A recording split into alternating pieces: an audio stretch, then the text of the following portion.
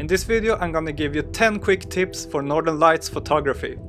So I live in Stockholm and it's quite unusual to see Northern Lights around here, especially above the city. But the other day we got a chance to do so. Me and a few friends, we actually managed to photograph the Northern Lights as well. And in this video I've compiled my 10 best tips if you wanna try photographing Northern Lights. Number 1. Location and timing. So it's no secret that you should preferably be quite far up north on the Earth if you want to experience Northern Lights. But as you can see on this map, I mean, it does happen that you can see them as far south as Germany in some cases, but it's very unusual.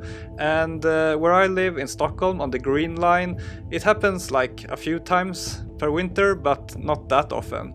But you should download some kind of app to see when it is a good idea to go out and photograph the Northern Lights.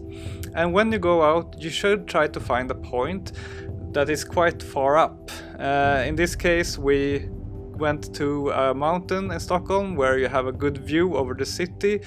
And if you have a point where you stand on the mountain or something similar, you have a good view over the horizon and nothing is like in the way, and that is a really good vantage point to view the Northern Lights.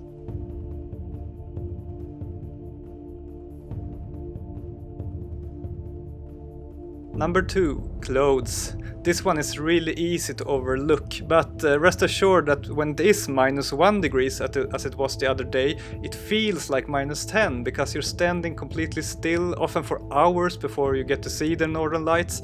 So get shoes that are really thick and warm, and get gloves as well because you're using your hands a lot when you're adjusting stuff on the camera, so get thin gloves for that and maybe thicker gloves to have on top of that. And dress in layers in general so that you keep warm while you're standing out there. Number 3. What to bring. I would say that there are 2 things that are really essential. The rest is just like added bonuses. And number 1 is a good tripod. You will not get away with exposure times of less than 1 second, so get a good tripod. And second, you need a wide angle lens. 35mm or less I would really recommend. You need to catch a lot of the sky and therefore you will need a wide angle lens. Number 4. White balance. You need to set the white balance in a good way so that you can really see the greens. And auto white balance is quite shitty when you're shooting in the dark because the camera has a really hard time guessing. So I would recommend setting it manually. Begin with 5500 Kelvin and try that, and then go even lower in case you feel you need to. You could of course adjust this later in Lightroom if you're shooting RAW, which you should be doing, but it is always nice to see if you catch the Northern Lights already on the scene and not when you get home.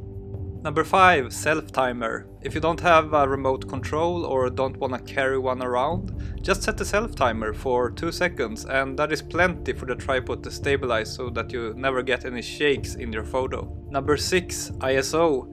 My rule of thumb here is to set the ISO as high as possible, but not so high so that you get a lot of grain in your photo. And this of course is different for every camera. In my case I usually set the ISO at like 800 or 1000. Number 7. Aperture. Set it as high as possible, which means a low f-number. In my case I know that my lens is sharp even wide open, so I'm setting it wide open at f1.7, and I'm setting the focus on infinity so that we get a sharp sky. And the reason we want to have a large aperture is so that we can get a low shutter speed. Because if you have a shutter speed that is like several seconds, you get this really smeared out Northern Lights, as in this photo that I took on Iceland a year ago. I mean, it still looks okay, but you cannot really see any contours or anything of the Northern Light. Compare this with the photo I took a few days ago here in Stockholm, and you can see I get a lot more contours when I have a faster shutter speed. In this case it is 1.3 seconds. So high ISO and large aperture means fast shutter speed, which I recommend. Number 9. Where to look? Well, the answer to that one is rather simple. Look to the north. That is where you will find the Northern Lights.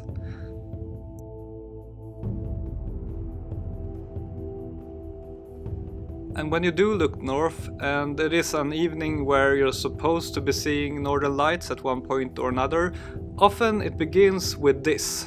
Just a very faint green like disc over the sky. So look for this and wait, just wait.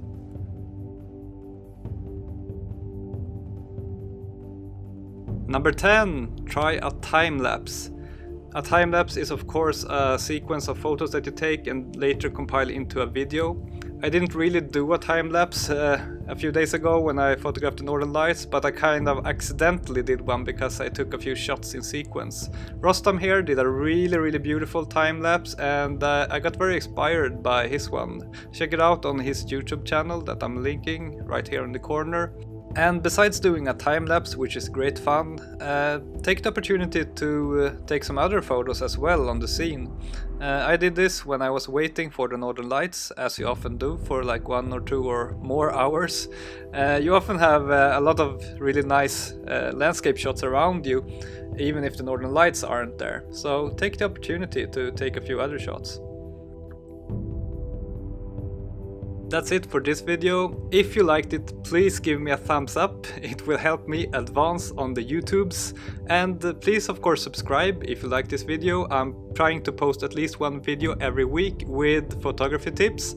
And as always, you will find products links in the description to all the stuff I mentioned in this video. And if you want to, please follow me on Instagram or 500px. My username there is mwroll. See you soon again.